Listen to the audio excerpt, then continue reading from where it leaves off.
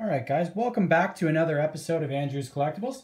Today we are doing our thrift haul review, and what we're reviewing today is we've got 4 bags full of Transformers that we found, well, 3 bags and 1 loose figure that we found this past week thrifting. And I believe there's some really good ones in here.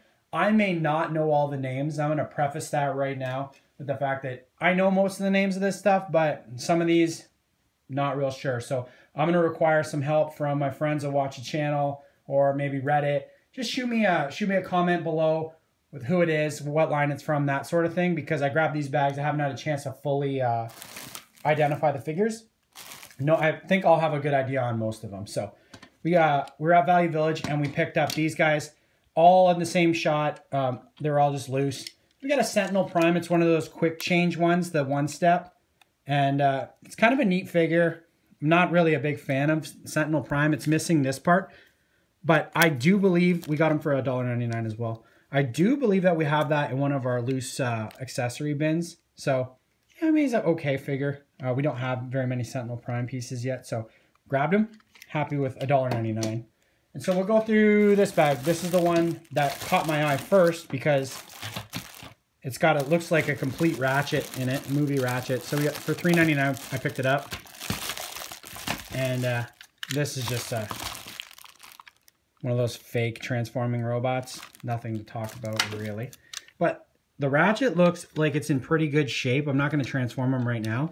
But I don't see him missing anything offhand other than, I believe, a missile or a gun that goes there. And his accessory. So I think that's where that goes. So it's missing that, but all in all, good display piece. And this bag had, I thought this was Jetfire from G1, and he's not complete, but it's not. This is one of the, I want to say, it's not Dark of the Moon. Return of the Fallen, one of the Seekers. I don't know the name. Maybe it is, but you guys can help me if I'm wrong. But he's not complete. He's missing a wing. But all in all, maybe we can complete him, get him fixed up. But a pretty weighty figure, like heavy, which is why originally the color scheme, when I saw it loose in the bag, I looked at it and I thought, oh, that's Jetfire. I got to grab that, and I just was like, nope, that's not him. So that's good. And then we got this guy right here. I wanted to say this is a Megatron. So yes, it is a Megatron. Looks like he is missing a little bit of accessories, but all in all, he's almost all there. So this is another Return of the Fallen, I want to say. And I think that's the one he turned into a tank in. I'm not super familiar with the Bayverse, but he's got a little bit of discoloration on his face, some like gunk here, and all in all, it's okay. Probably gonna keep him loose, not worry about, you know, getting all the other parts to put him together.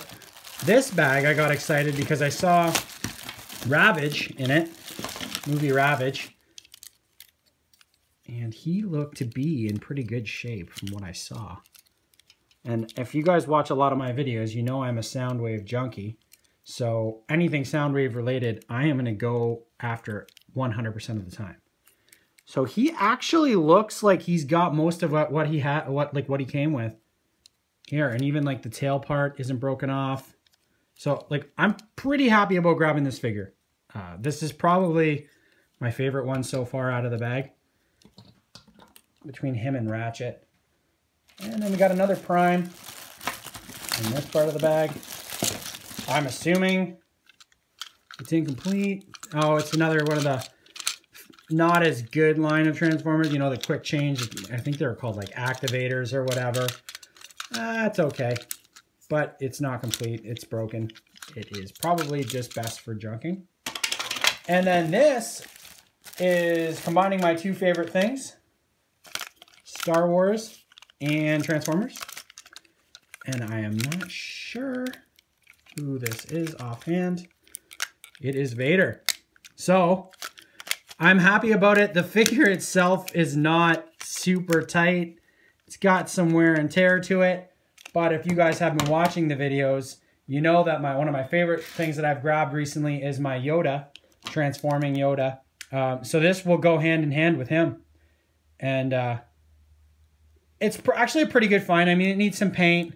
Looks like it's got some missing pieces. Maybe I'm going to have to transform it and take a good look at it. Maybe do it for a Force Friday review. But to have scored like it looks like a complete Ravage. Looks like a almost complete Ratchet.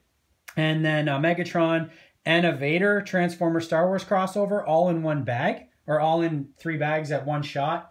And I think they were $3.99, $3.99, $4.99.